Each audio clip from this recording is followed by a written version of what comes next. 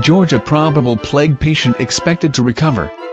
The patient from Georgia, who likely contracted plague while hiking in California's Yosemite National Park, is hospitalized and being treated with antibiotics, and is expected to make a full recovery.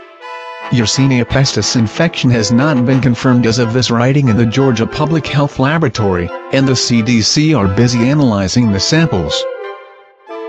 The Georgia Department of Public Health (DPH) notes that plague is not endemic in Georgia, but it does occur throughout the western United States.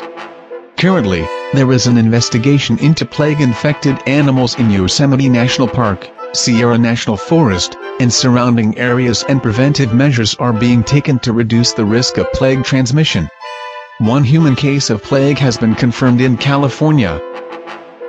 Plague is an infectious bacterial disease that is carried by squirrels, chipmunks and other wild rodents and their fleas. When an infected rodent becomes sick,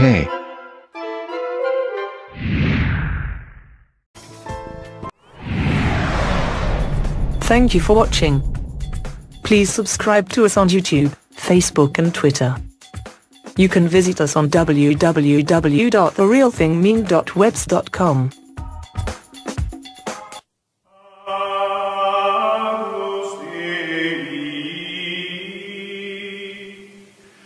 We